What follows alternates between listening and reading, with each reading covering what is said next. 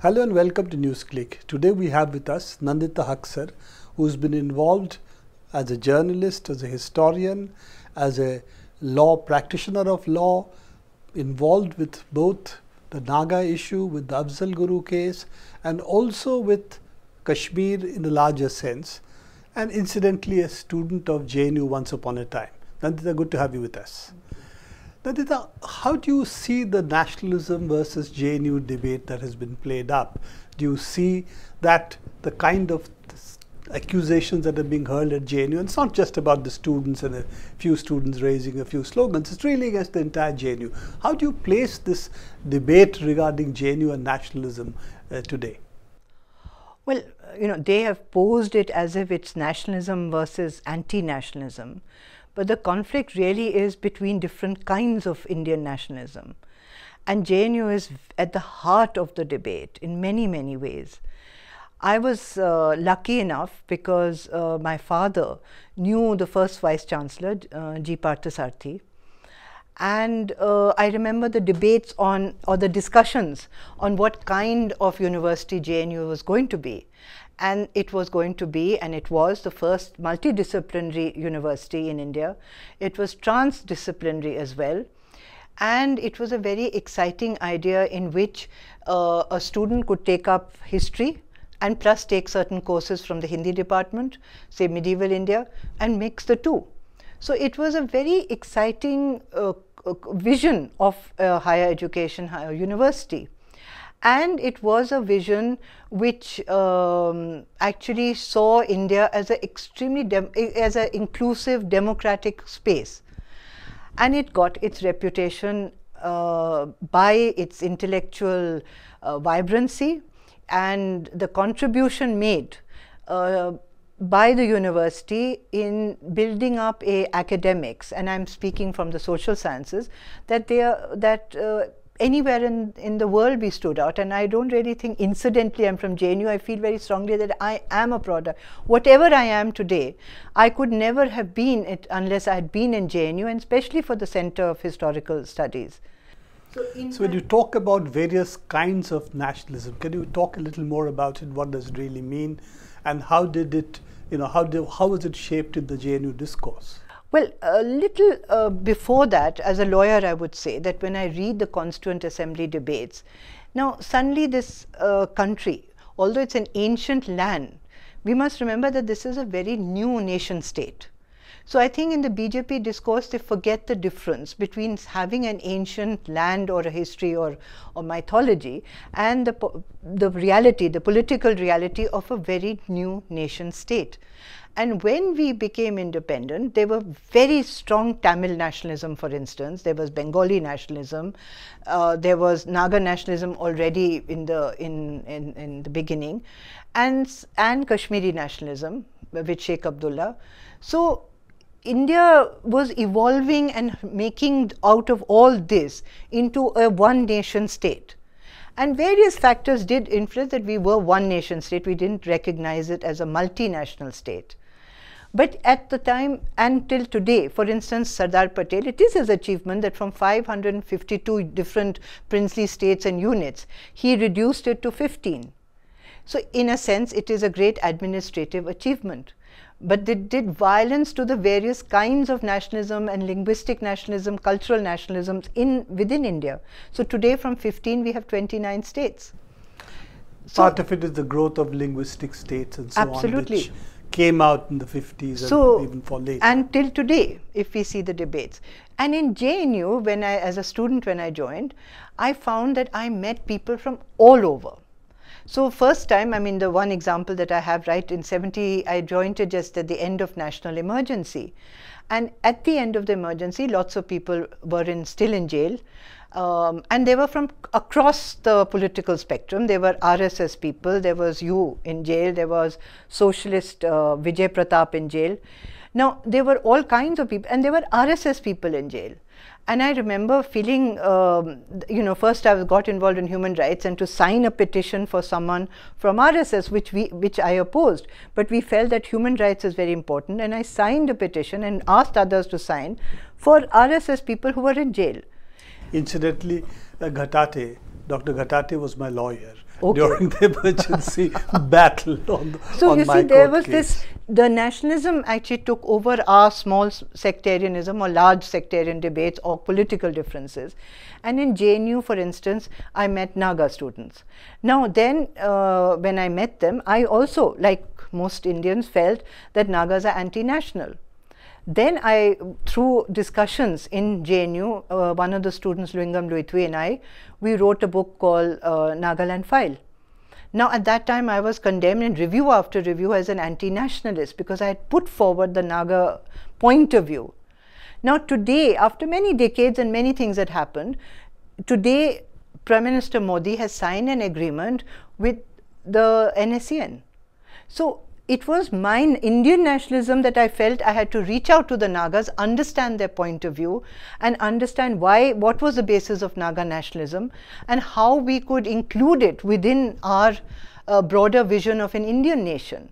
It's interesting you say that, because when in the 50s, the Dravid nationalism, which is what you said as Tamil nationalism, was really very strong. This is exactly the process by which it got built, as it were, into the Indian nation. Absolutely. So it's a very similar process of reaching out and then drawing it with the larger context that really makes the Indian nation what it is. Absolutely. And if the JNU had not provided a space, you see, I remember I met people from Jharkhand there, and at that time the Jharkhand people, the Jharkhand movement, this is before the Jharkhand state, they said it was Jharkhand nationalism, and I was convinced that it is a kind of nationalism. And before that, Jharkhand question was always discussed as a tribal question. And that somehow diminished their movement. And I asked Dr. Panikar that I want to call it Jharkhand nationalism. He didn't agree with it, my professor. But he said, no, you have a right and you write it and argue it, and if there's an argument for it. So there was this space. And I think that space allowed a lot of people to understand their country much more in depth. And it is that which really made JNU something so special, because we got students from all over India. And now you see, what we see today, there are attacks in various universities that are taking place, not only JNU. JNU is the most shall we say blatant example of it, but we have seen attacks that taken place in fine arts department in Baroda. We have seen attacks that have taken place in different places, Allahabad University for instance. So different places, different professors who are speaking on a larger context of the nation like you are, and today seem to be under attack. Do you think this is really part of a much larger project to narrow what the nation wants to or should be, and it's really straitjacketing the nation? This is really what the agenda is today? Absolutely, because I think I can say from the time I joined Delhi University, that was in 1969-70, ABVP was very strong at that point in AB, and it was suffocating because any dissent they would put down by sheer numbers and Gundaism.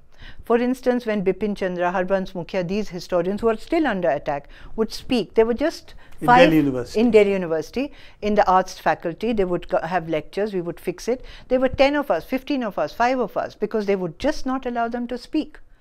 And then in 1977, on a basis of a memorandum, which was an anonymous memorandum given to Prime Minister Morarji Desai, all these books by these historians were banned. And then we had a discussion. And I felt as a student of JNU then that we must have an open discussion. So 5 universities, we got Aligarh Muslim University, Lucknow University, Jamia, Delhi University, JNU. We got together and had an open discussion. And I personally and my friends, we stopped anyone from disrupting when the pro-Jansangh historian spoke. Because we believe that this battle can only be fought democratically.